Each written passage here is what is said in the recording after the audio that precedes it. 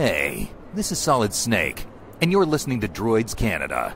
So, pay some damn attention.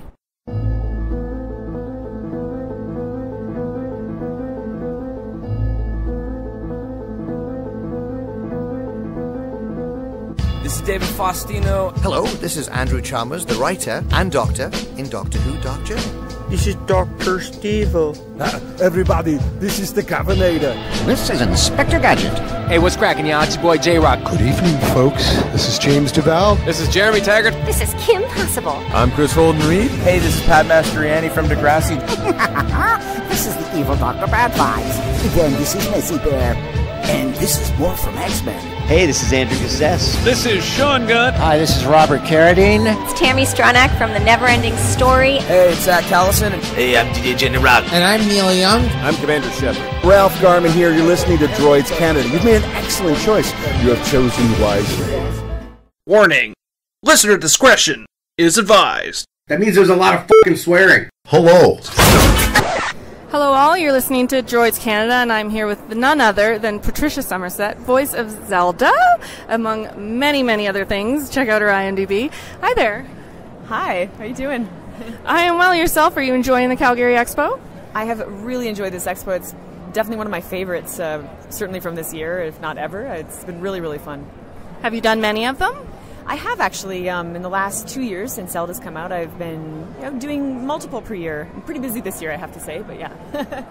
Well, speaking of this year, is there upcoming expo that maybe people can come see you at?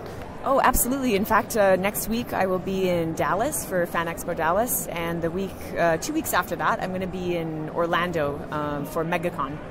Oh, MegaCon, I've heard very good things. I wish I could get down there. We're from the Niagara region of Ontario. So we'll be at Fan Expo in Toronto. Will you be at that one? Actually, I believe I will. Yeah, I think so. Yeah. Oh, we might run into you again. So speaking of Zelda, it's been a couple of years since you started the voice, correct? How have you been finding it?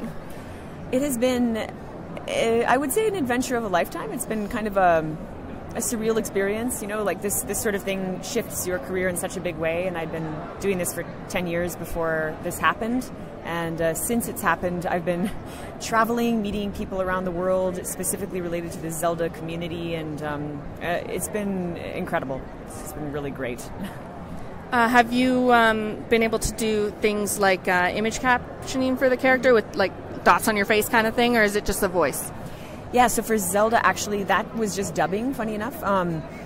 Somebody was saying that I actually looked like Zelda, which I find so hilarious. There's absolutely nothing with that I've done with image captioning, but I do a lot of motion capture for Ubisoft games. So I've done a couple of Assassins, Rainbow Six Siege, a character named Ash. Those are all full performance capture with the face and the body with the suit, and perhaps some more, but I can't talk about it yet. Oh, I think there's something coming out then? Yeah. I won't say for which company, but yes, there's definitely something coming out. Yeah. Well, we'll definitely have to stay on top of your news feed.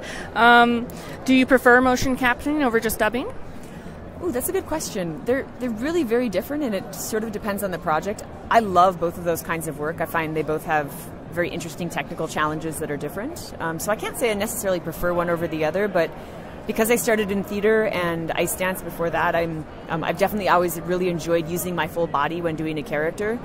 So yeah, I guess there is something in the performance capture that strikes my fancy in a really large way. It feels very complete, the kind of work that it is. I can understand that, the feeling of completeness, using your whole body rather than just your voice. Also, continuing on Zelda track, have you played the games? Yeah, I actually, not all of the games, and I've not beaten the games, but I did start with The Legend of Zelda, the original, when I was a child. I also played a lot of Mario. That was probably our main thing. In our house, we grew up with a NES and a Super NES. Let's see, what else have I played? I guess Ocarina of Time around high school, and I played some Twilight Princess, and I'd say about 35 hours of Breath of the Wild. I'm not sure I'm ever going to beat that game, I have to admit, but it's a big part of my life already, so it's like almost redundant to be in the world all the time, I have to say. But I really, really enjoy the Zelda games, and I enjoy the sense of humor and the endless imagination that they put into it. It just blows my mind constantly. So would you say it's one of your favorites then? Oh, yes. For many reasons, including my partialness to it. Yeah, I would say it is one of my favorites. I think it's another favorite that I have, Never Alone, some indie games. I obviously really like a lot of the Ubisoft games. I've been playing a bit of Rayman recently, which I really enjoy. I love the way the music syncs up with the gameplay and everything. That's awesome. Have you found that a lot of merch, toys, that sort of thing have come out from the game, and have you then started a collection? I try not to start. I get a lot of gifts at the table, and so I have a beautiful Trapper Keeper of fan art and stuff that I have, and fridge magnets. People bring me those little circular things that they melt together, and so I have several fridge magnets with Zelda stuff on them. So somewhat of a collection of pops of my own. I got like some She-Ra and some Red Sonja and stuff like that. My other fangirl things that I enjoy. Well, that's awesome. Well, you mentioned that people have been comparing your look, and there's a picture behind you right now of Zelda, and I think I see a resemblance.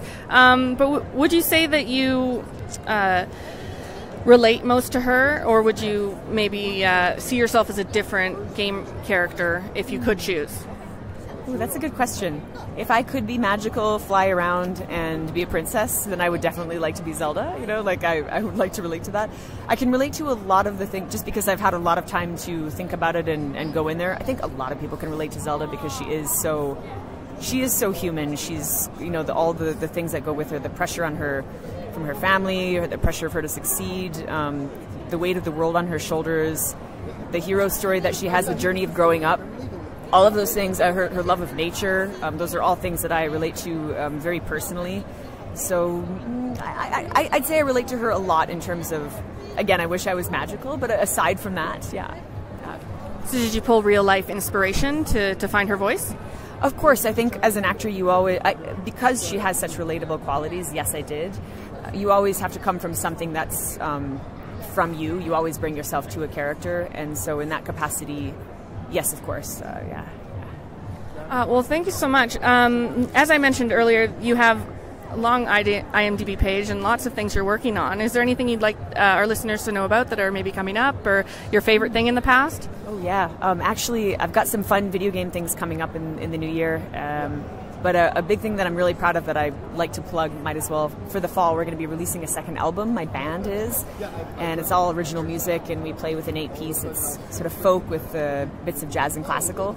And the band's name is actually Summersett Band. We've shortened it from a longer name, and everybody's just like, just call it Summersett because it's a pretty name and it doesn't have to be your last name, right? So anyway, you can check that out at somersetband.com, and that should be coming up soon. So. That's great. I'm definitely going to look for that. And I like the name. I think Summersett is a beautiful last name, but also a great band name. England. It's a place in England as well, so it doesn't count. Oh, that's great. Well, thank you so much for letting me interview you. It has been a dream. I'm a big Zelda fan.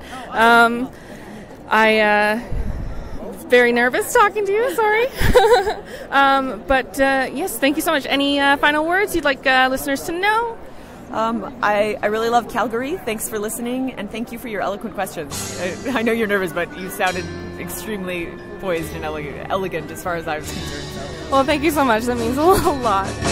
Link, here come to town.